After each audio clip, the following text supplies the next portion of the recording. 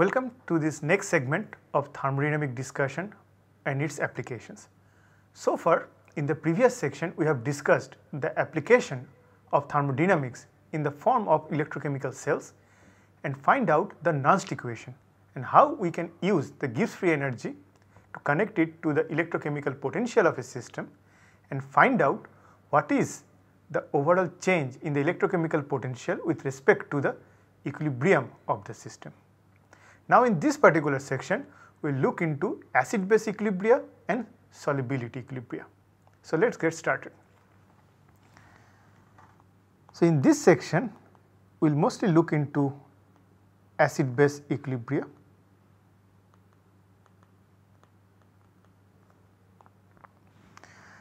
So what is an acid and what is a base?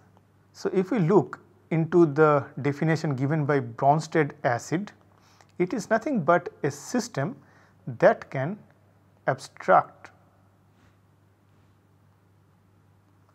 that a system that can donates a proton. And what is a Bronsted base?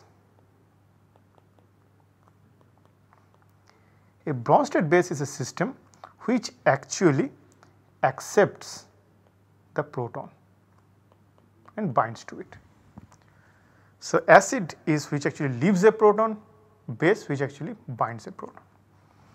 So to give you an example, let us take an example of HF, hydrofluoric acid. If we put that in water, what happens? It actually goes into an equilibrium where it leaves a proton and this proton binds with the water to produce protonated water or H3O plus or hydronium ion and a fluoride ion. Over here HF is actually leaving the proton, so this is an acid, and water is accepting the proton, so this is actually nothing but a base. Now when HF, the acid, gives the proton, it also creates a base over here, and that is known as the conjugate base of HF. So conjugate base is nothing but you start with an acid and relieve the proton, whatever it remaining, it is going to be the conjugate base. On the other hand, this base, when it abstracts a proton, it creates this system H3O plus, which is an acid because it can gives the proton and go back to the original states. So this is known as acid, and this is also known as the conjugate acid of H2O, where H2O is acting as a base over here. So this is all the equilibrium is happening over here. Similarly, if we consider a base like ammonia and put that in water, then what happens? Now over here, ammonia itself is going to abstract a proton from water and creates this ammonium ion and leaves hydroxide ion. Now over here you can see out of ammonia and water, it is water which is actually giving the proton out. So this is the acid, and ammonia is abstracting the proton, so it is acting as a base. Out of this ammonium and hydroxide, ammonium is the system which can give a proton out, so that is the acid, and it is known as the conjugate acid of the base we discussed about ammonia. So conjugate acid is nothing but the protonated version of the base, whereas hydroxide ion is a base because it can abstract a proton and go back to the water form. So this is known as the conjugate base of the acid, and over here the acid is water. So you can see over here the water in one place is acting the role of an acid base, and in one place it is acting the role of an acid. So it can show both the version of acid and base activities. So it is known as ambidirectional character.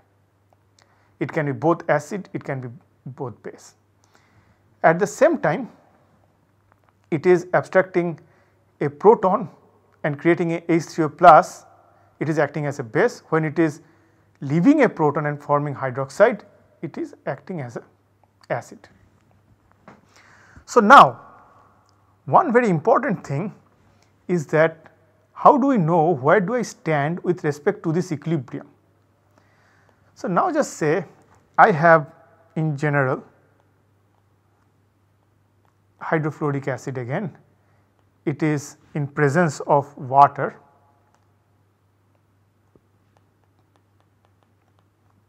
creating the hydronium ion plus fluoride ion. Now where it is standing? So more the reaction go to the forward direction, it is going to create more protons in the hydrated form, and that means it is going to show more acidity, because basically acidic means more protons availability, and more is the dissociation of the reaction in the forward direction, more acidic it will be. So the acidic strength of a system we can measure from this equilibrium constant value for this reaction in the forward state, and we can write it as H3O plus, the fluoride minus, this is the products, and HF into H2O. Now the concentration of H2O is generally too much, so there is very little change in the concentration of water during the reaction. So we can actually take the activity of water is actually close to 1 in this case. So we can ignore that, and we can just say the Ka value depends on H3O plus into F minus divided by HF, and it is quite straightforward. You can see the lower amount of HF present and higher amount of H3O plus present, higher will be the Ka value, and that means stronger will be the acid. And it is quite obvious from there, because it means the HF is getting dissociated more, so less and less amount of HF is present in the solution, and more is the dissociation of the HF, more will be the concentration of the H3O plus. Now this equation we can actually modify a little bit by putting minus log on both sides, and we get the following: minus log of H3O plus, and I am just taking rid of the other part, F minus divided by HF, that means the equilibrium between HF and fluoride, and over there this minus log Ka is defined as pKa, whereas minus log of H3O plus is nothing but pH of the solution, especially in water, minus log of F minus divided by HF. And now you can see the pK value can be measured with respect to the pH of the solution and with respect to the amount of fluoride ion and HF acid present in the solution. And with respect to that, I can measure the pH, and when they will be equilibrated, both of them are same, at that time pKa will be equal to pH, when F minus concentration will be equal to HF. And that is exactly the system we actually use for a titration experiment, a pH titration experiment, and find out where the pKa becomes equal to the pH, and from there we can have a clear idea what is the pKa of an acid. As it is a minus log value of Ka, a high value of pKa means a low value of Ka, that means a low dissociation, a weak acid. Whereas a low value of pKa means high value of Ka, that means it is a huge dissociation happening, that means it is a strong acid. So from here we can easily define the acid strength of a system, and if we want to write it more Generally,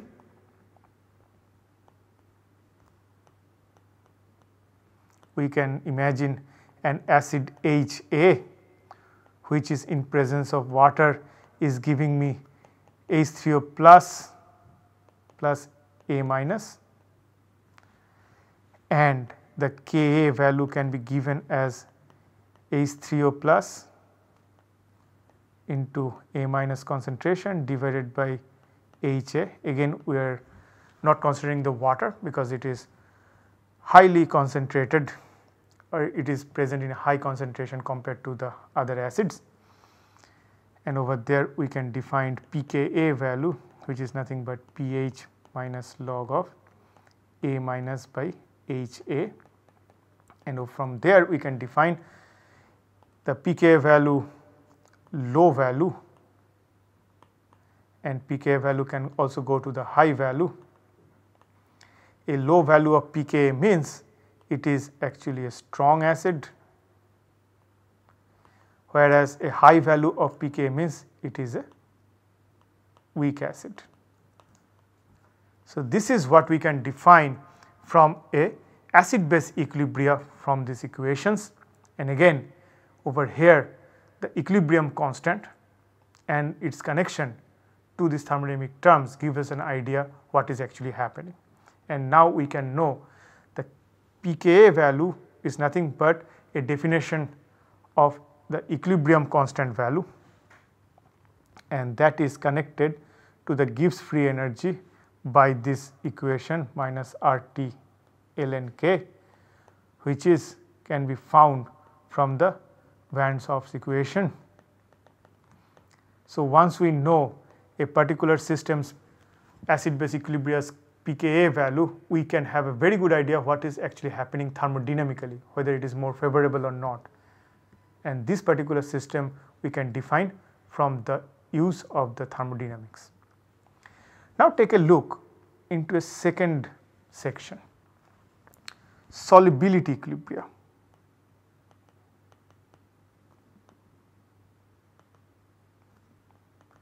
And over there, solubility equilibria, we are talking mostly about a sparingly soluble salt,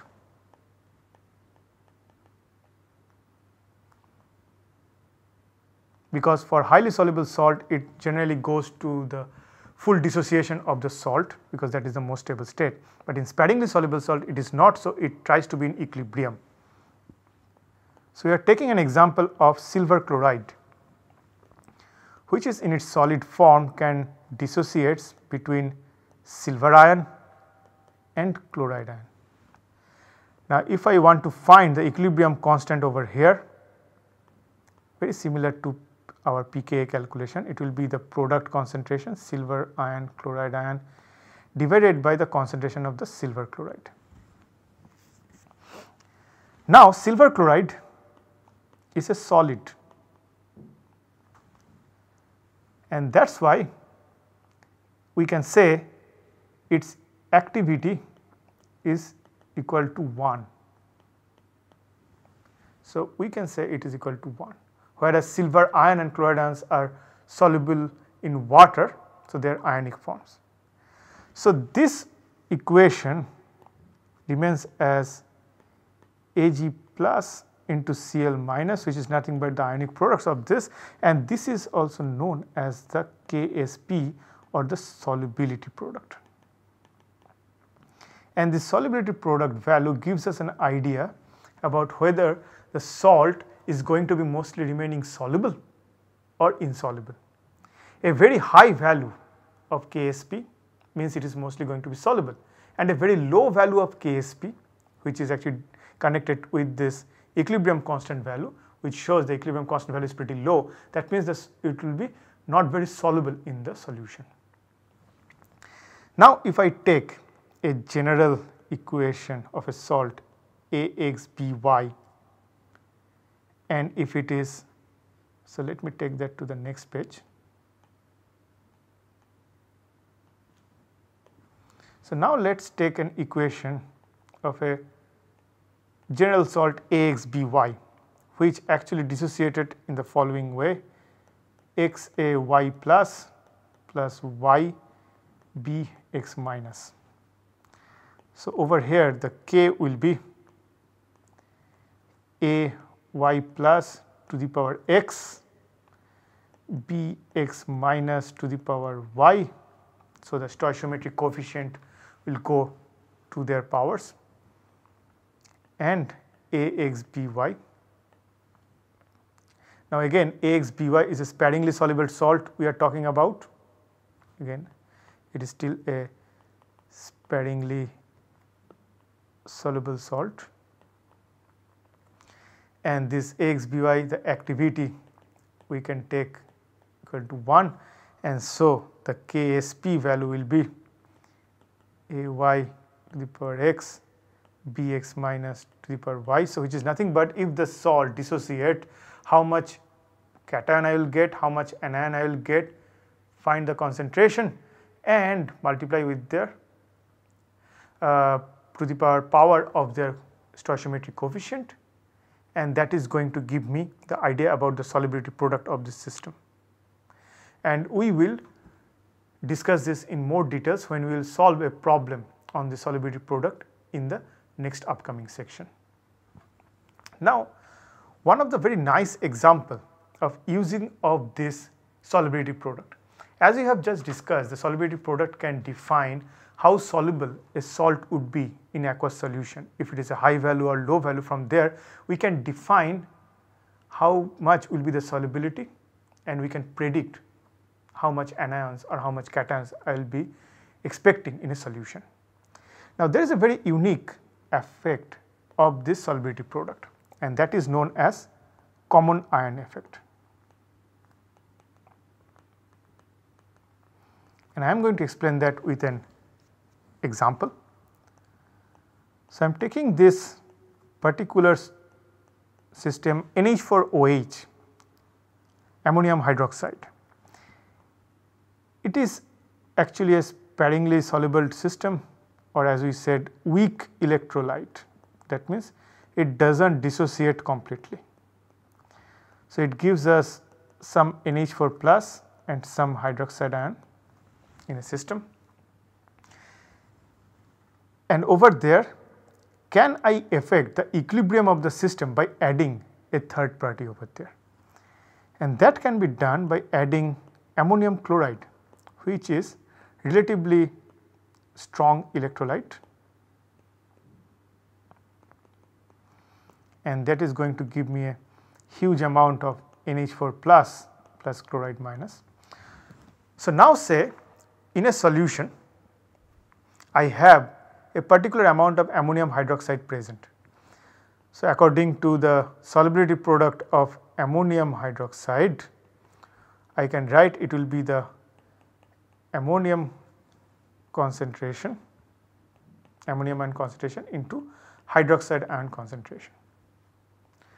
Now that is a constant at a particular system. When I added this ammonium chloride, what happens? When I added the ammonium chloride in the system, the following thing is happening. It is actually improving the ammonium ion concentration in the solution. So previously, before adding the ammonium chloride, this is actually stabilized with a particular concentration of ammonium and particular concentration of hydroxide. Once I started increasing the ammonium concentration, that is going to affect the solubility because the Ksp value is a constant. So they have to keep the solubility product constant. That means if I increase the ammonium ion concentration, the hydroxide ion concentration should go down, so that their multiplication result, the Ksp, can be a constant. And what will be the after effect of that? The effect will be the hydroxide ion is going down. That means it is going to bind some of the ammonium and going back towards this equilibrium.